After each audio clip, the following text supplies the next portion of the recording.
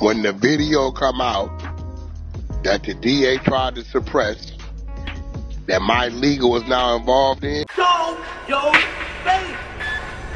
Show your face, please. With sugar on top.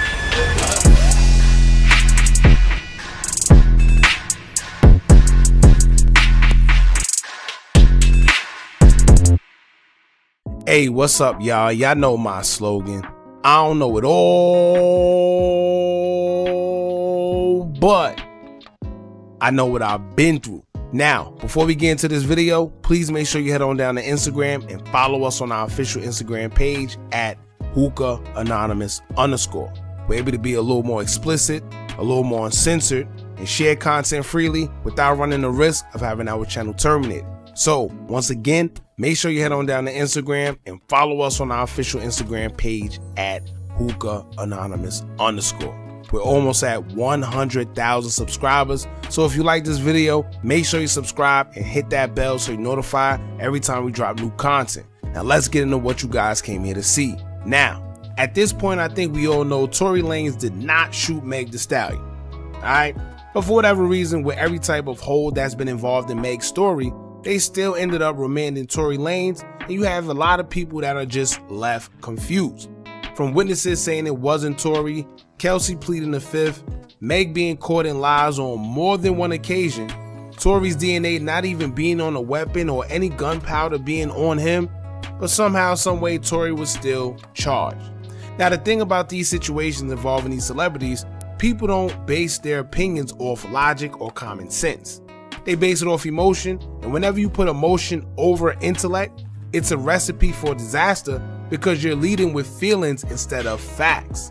As far as the facts are concerned in this case, Tory shouldn't have been convicted and faced 20 years because in a nutshell, Meg lied from the beginning when she stated that her and Tory was never even involved with each other intimately, which we knew was a lie, but once again, people's logic go out the window whenever it involves their favorite rapper, athlete, singer, or anyone that they idolize, period. Now just think about it. If Tory was a son of yours or a family member and they received the same treatment as he did, would you still have the same feelings? Oftentimes we dismiss things because it didn't hit close to home, but when you dismiss blatant injustice, you leave room for it to potentially happen to you or someone close to you in the future. However, today we'll be talking about Wack100, alleging that he got new information in regards to the case of Meg Thee Stallion and Tory Lanez that proved that Meg lied, along with a video recording from an Asian lady who captured everything, and he's seeking an apology from everyone who sided with Megan. Now, first and foremost, can we trust anything that Wack says? Barely. Right? I'm just being honest. We know that Wack isn't the most credible person in the world and have been caught on many occasions lying about things publicly. But as the saying goes, even a broken clock is right at least 2 times a day. Now, before I let y'all hear what Wack100 had to say on Clubhouse, let me remind y'all that there was evidence that Tory Lanez's defense team claims was left out during the trial, and that's the same evidence that was rumored to be purposely left out by the courts.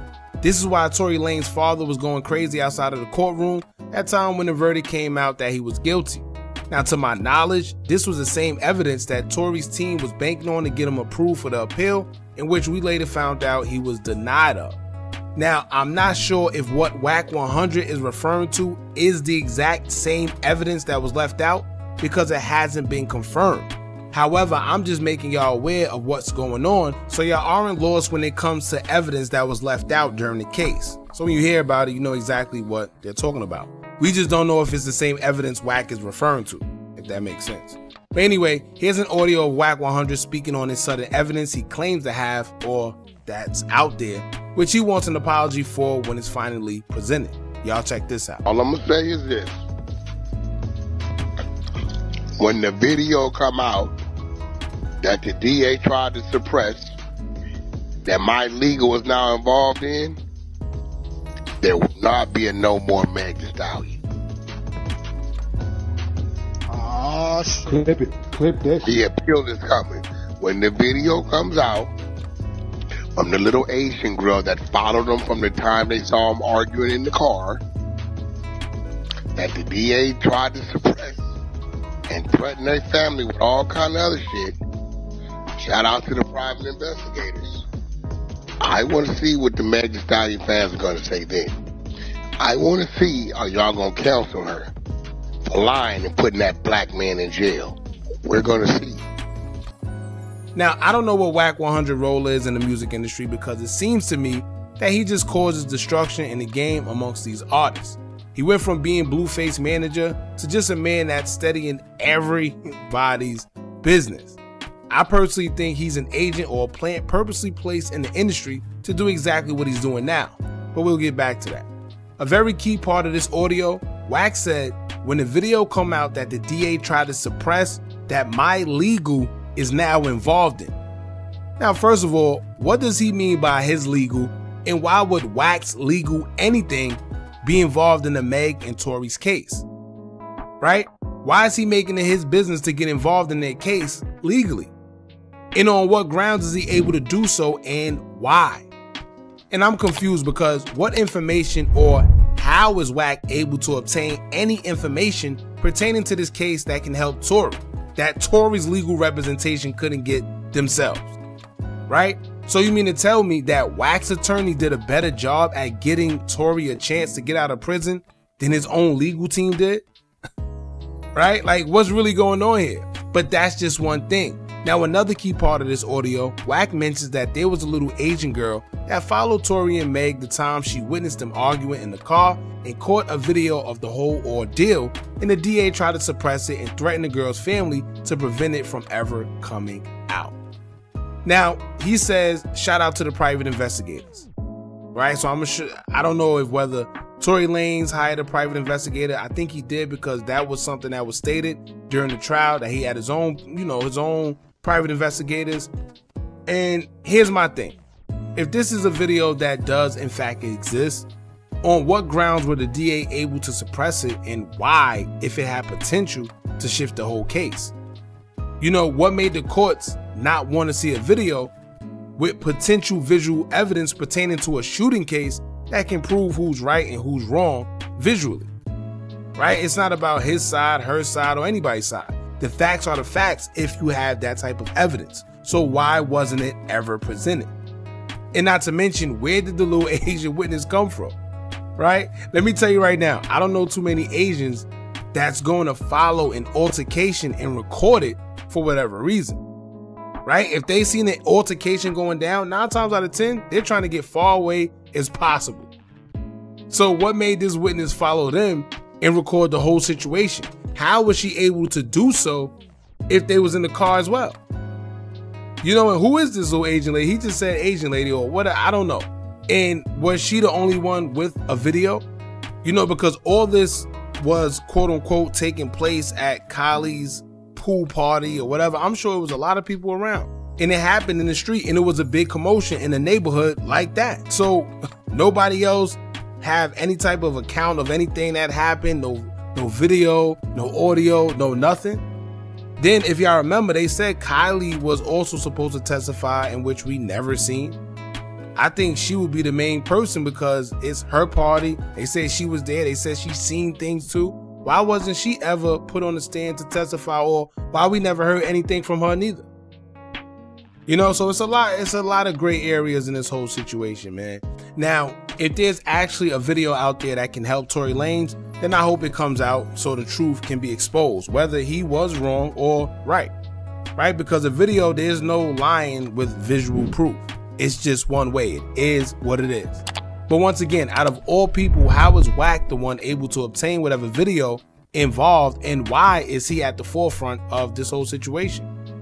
But this goes back to the industry plant and agent stuff I mentioned earlier. Some of y'all may or may not agree with this and may think it's just a conspiracy theory, but it's a known fact that there are certain artists or just individuals, period, that's been placed in the entertainment industry known as industry plants to carry out certain agendas. They could be right in your face and you would never know. Now, you may not be able to confirm it 100%, but when you pay attention to certain people and their actions in that industry, you can clearly see that they have an agenda. Wack100 and everything he's involved in is always drama, always controversy, always having some news or stirring something up, right, between two people. Now, I personally think he's placing that industry to keep the destruction going, and he's doing a hell of a job at it as well. Just think about everything he's been involved in, whether it's 6ix9ine, or him calling out the Chicago guys at one point in time, right? Or Christian Rock, Blueface, 42 Dugg and Offset, the most recent, him and Nipsey, him and Big U, him and the Game. The list goes on. Just recently, it was exposed that he was sent by Birdman to try and slander BG name once BG decided not to do the deal with Birdman, and that's when all the snitch allegations came out of nowhere. And then now, him out of all people announcing a video that's supposed to come out that will help Tory Lanez get an appeal and make Meg look bad. Right? So I don't know, man. Like I said, maybe it's just me. This is my perspective. This is what I think about it. It's a lot going on. We know from the beginning in this situation, Meg's story was just off. Whether you want to believe she lied or she's lying or not, the holes in her story prove that something isn't right. Now, I guess we'll just have to wait and see what the video may prove. At this point, Kelsey was already granted immunity. So let's say that Tory Lanez does get released. Who would get charged next? Right? Who would they charge? So I don't know. Just be careful of what y'all see out there and what y'all interpret as true or what you decide to go with.